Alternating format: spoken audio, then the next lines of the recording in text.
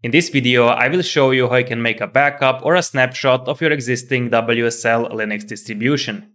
In a previous video, I showed you how you can import any Linux distribution in WSL and also how you can create one from a Docker container. We will use the same method also in this video, but this time for snapshotting. Creating a WSL Linux distribution from a Docker container is a little bit different, so if you're interested how that one works, you can check out the link to the video up there or down in the description.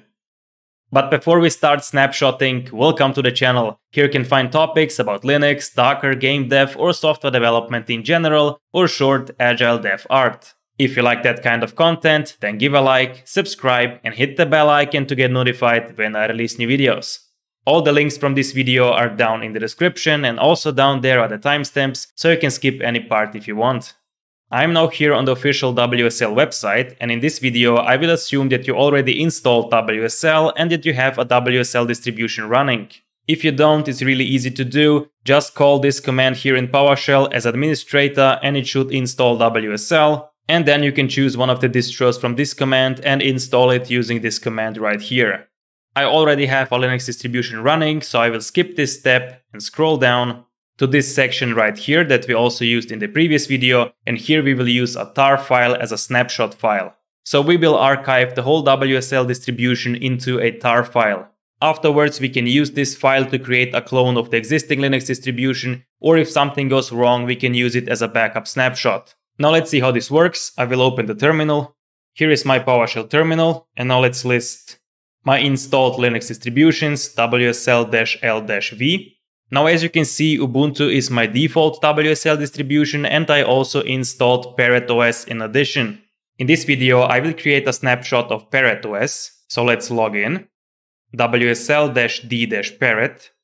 I'm now logged in Parrot OS as my user. By the way, Parrot OS is not supported by default in WSL. In a previous video I showed you how you can import any Linux distribution in WSL and we imported Parrot OS. So if you want to import your favorite Linux distribution in WSL as well, then you can check out the link to the video up there or down in the description.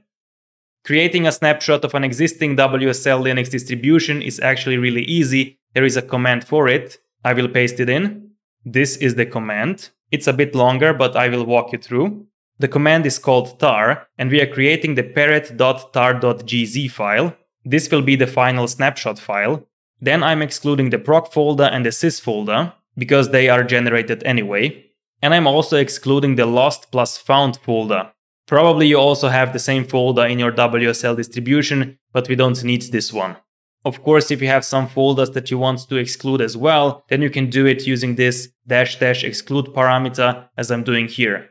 Then I'm using this --1 file system parameter, and this one makes sure that mounted file systems are not archived. But be careful with this one. If you have, for instance, the home folder mounted from a different file system, then this folder will be excluded if you use this parameter.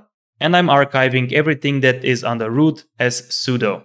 Now one very important thing. I'm executing this one on the E drive of my Windows system. And by using this one file system parameter, the E drive and everything that is inside of it will be excluded. So the snapshot file itself will be excluded. That's the important thing. Now enough talking, let's create the snapshot. Enter. Now depending on your WSL distribution size, this can take some time. Perfect, all done. Here is the snapshot file and it has around 6 GB. Now you can put the file on an external hard drive as I did here. You can rename the file as you want, the name doesn't really matter. When the time comes and you want to use this snapshot, then you need to import it as a new WSL distribution. And that's what I will do next. I will import this one as a new WSL distribution, so I will have 2 identical copies of Parrot OS. First we need to create a directory for the new WSL distribution. So I will create one folder here, new folder, and call it Parrot2. Now open the terminal. Here is my PowerShell terminal and I'm already inside the folder with my Parrot OS snapshot. And now write WSL-import, then the name of the distribution, I called it Parrot2, then the name of the folder, Parrot2 as well, and the name of the snapshot file, parrot.tar.gz. That's it, let's import, enter. Import in progress, this may take a few minutes. Operation completed successfully. Let's see what we have. WSL-L-V. Here is the original Parrot OS, and here is Parrot number 2. Let's run it, WSL-D, Parrot 2, enter and run. I'm now logged in inside the cloned distribution Parrot 2 with my original user. So here is Parrot 2, and here is the original distribution. Let's check if everything is here.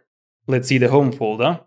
Perfect, also my home directory is here. Now the reason why I'm logged in with my original user is because if you look at etc/wsl.conf file, now as you can see my default user is already set here. And this was also the case in my original Parrot OS distribution. So if for some reason you don't have this file or if it's empty, then write the following command, this one here. This command will set the default user inside your etc/wsl.conf file.